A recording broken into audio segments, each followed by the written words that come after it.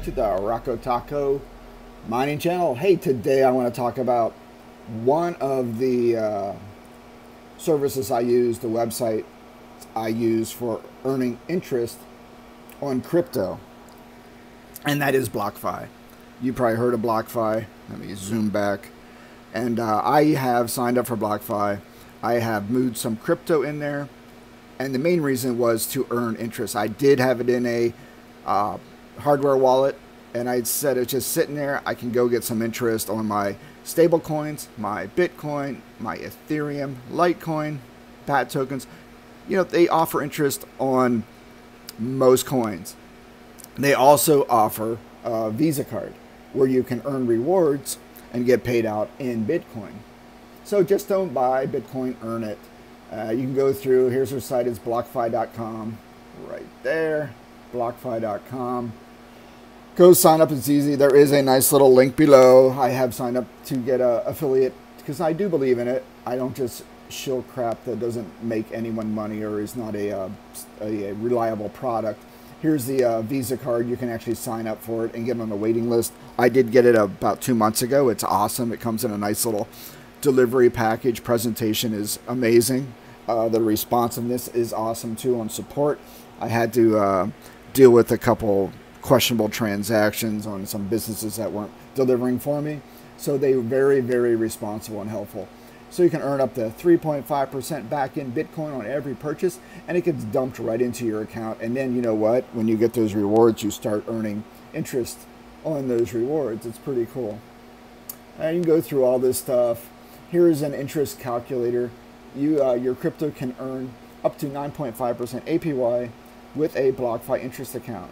BIA. Interest accrues daily and is paid monthly. There's no hidden fees, no minimum balances, no reason to wait. That's exactly true. I've encountered no issues. And if anything, they do allow one free transfer out of your accounts to anywhere without charging you a fee. However, based on my other videos, if you've watched any of my other videos about Ethereum gas fees, the GUI, the dreaded GUI, because of the dreaded GUI and the high fees of Ethereum, Blockfi is going to not allow the free transfer on basically Ethereum type coins, ERC tokens, stuff like that, due to the high fee. I think the high fees of Ethereum are going to kill Ethereum. I don't know. I've been doing this since 2016, and I totally hate doing anything with Ethereum, like the Ethereum wallets, MetaMask. When I have to do that, I cringe because I know that they're going to try to take, you know, so much in fees. Like I told you before, my other story, I was trying to move $30 worth of coin, only $30 worth of coin out of MetaMask to my Exodus wallet, and they wanted like 30 to 50 bucks in GUI fee. I'm like, ETH. I'm like, are you joking? Keep it, eat it. I said, forget it. It's sitting there. I'm not going to deal with it. Even the SHIB stuff, I moved it on the Binance network and then had to move it back from Binance to Exodus on the ERC network, and they took half of my SHIB in fees. I went, oh dear God, enough of this, I'm out. But I do have Ethermine yet, and I'm waiting for my payout, which is currently the GUI. Where is the GUI? I have nightmares about the GUI. Oh my God, they're coming to get me. What are we holding at? 143, about 12 bucks to move my money. No, I'm not paying it. I'm gonna wait. Oh, speaking of that. Oh, where's my heat map? No heat map. Okay, I broke the heat map. Okay, anyway, back. You can put in your money here. You can check which coins you got. Look at this, Litecoin. You can go through the calculator on blockfi.com and see how much you can get in interest. It's been stable. They have lowered some of their rates on Bitcoin if you have over a certain amount, which I thought was odd. And if you had like a lot of Bitcoin, they weren't paying as much interest as other places. So I will disclose that I did move out of there some of my Bitcoin. But if you have lower amounts of Bitcoin and USD coin and other coins, you get a decent amount. And also the note is on Ethereum tokens. You'll still get interest, but if you transfer them, you will not get that free transfer because blame Ethereum on the high network transaction fees.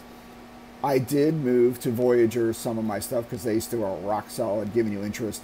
And when I mine and whenever I get my payouts, whenever I meet the GUI threshold, my Ethereum is going to be moved, and my Bitcoin are going to be moved into my Voyager account as well, and some into my Blockfi. I want to diversify where I keep this stuff. All right, you can borrow money too. Why choose Bob? You can go read all this stuff. I think it's well worth looking into. Coinbase doesn't pay you crap.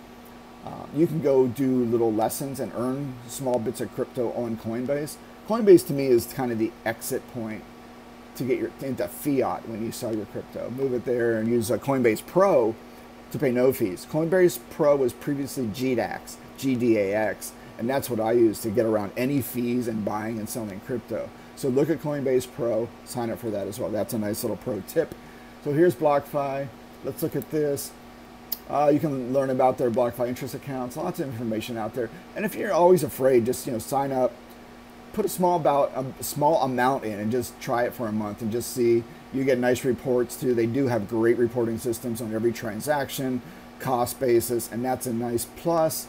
But if you keep good records, I mean, it's all how good you are with keeping records. But if you're doing a lot of stuff for crypto, this might be a nice perk. I tried coin tracking. I've had trouble with it.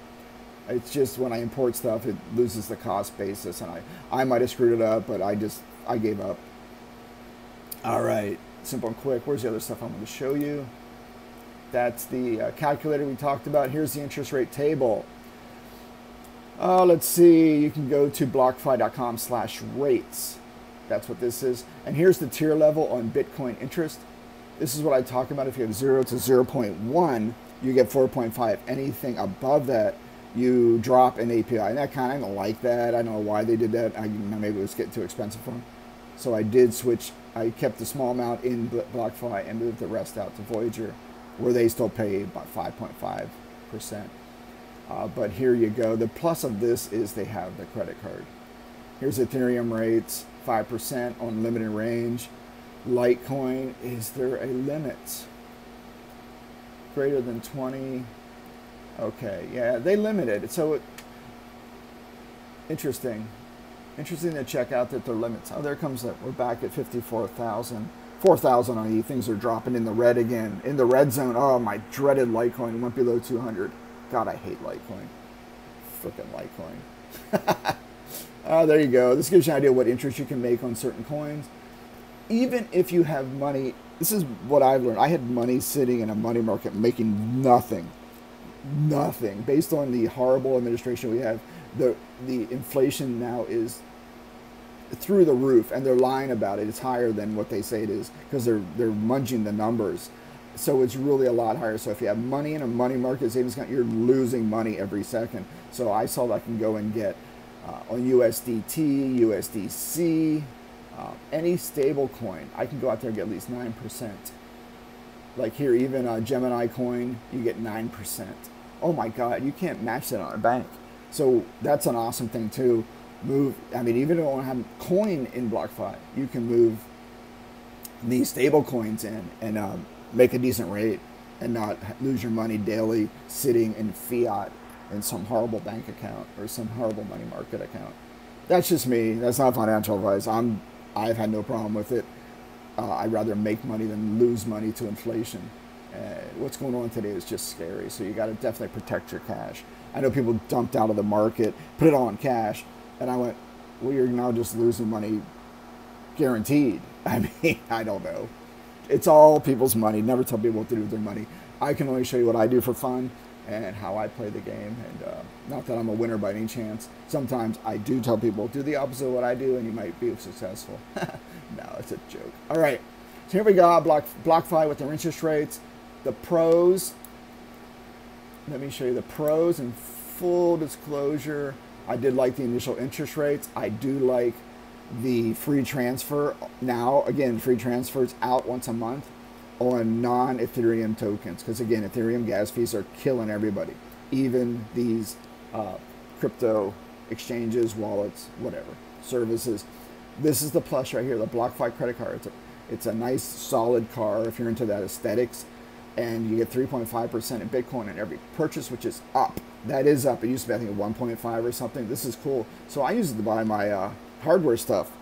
When I go buy hardware stuff for crypto mining, I use this card. I get my 3.5% back. Bam! That helps. I get it back in Bitcoin, and that Bitcoin immediately starts earning interest every month. So this is the plus of Blockfi right now. The negative, and also the transfer is a plus on non-Ethereum tokens.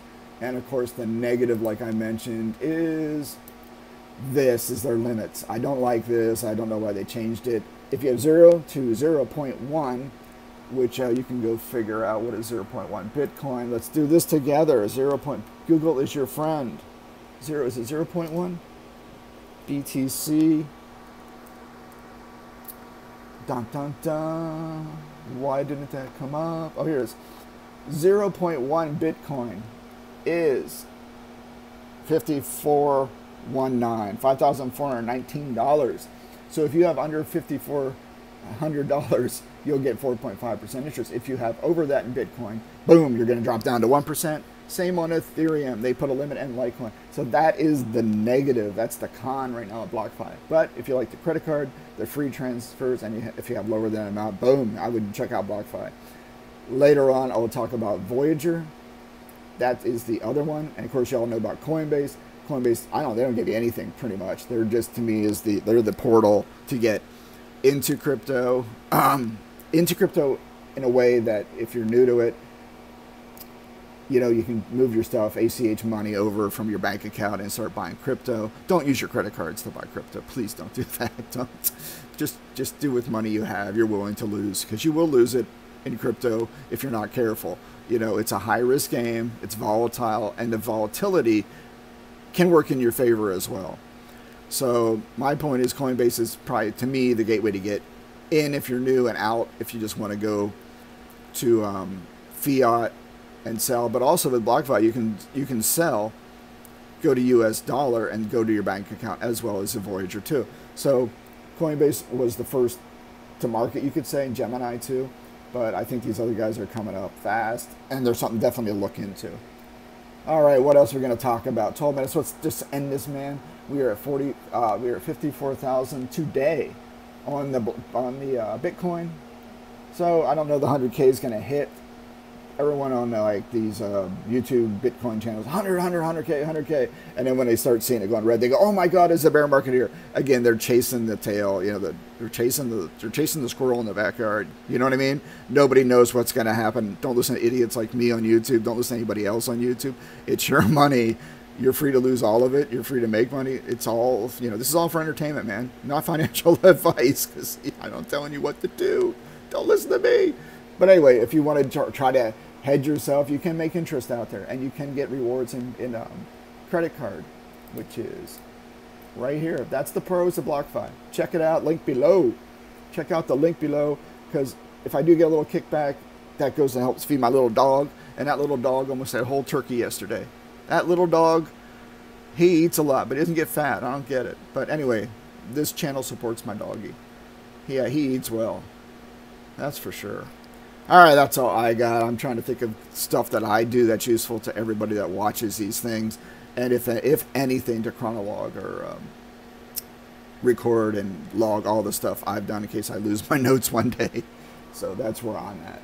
All right, thanks, man. Go forth, do great things. Be smart about your money. Do not listen to anybody. I mean that. This is all for entertainment. This is all just to say, hey, what's this guy doing? Okay. You do your own due diligence. I mean it, guys. Do not listen to other people, no matter how good they are at speaking. I suck at speaking. I just do this for fun. No matter how convincing people are, how loud they are, or how much bells and whistles they have on their YouTube channel, do not listen to anybody. Start small. Don't risk more than you're willing to lose. And take your time with it. Don't FOMO, fear of missing out. God, do not FOMO, please. I was guilty of that. And you know what happens when you FOMO? Boom, the price drops and you're left holding the bag. And you're like, I'm the guy holding the bag. Yeah, you're the fool in the room. So just take your time. Dollar cost averaging if you want to play this game. With anything, dollar cost average is your friend. Compounded interest is your friend. That's all I know. All right, I'm just giving you that. I'm trying to be serious as heck on this. Don't listen to anybody. It's your money. Take this stuff and digest it and do your own research. Google's your friend. Use them. All right, I'm out, man. Go find this dog.